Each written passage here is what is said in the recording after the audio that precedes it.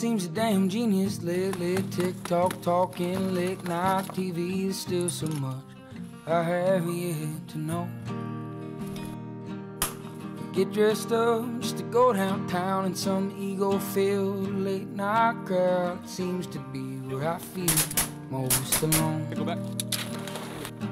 I like to get lost on some old back road, find a shade tree and a honey hole, and talk to my grandpa again. And I see God in everything, the trees in pain and nights in the spring. So why do I still long for a home?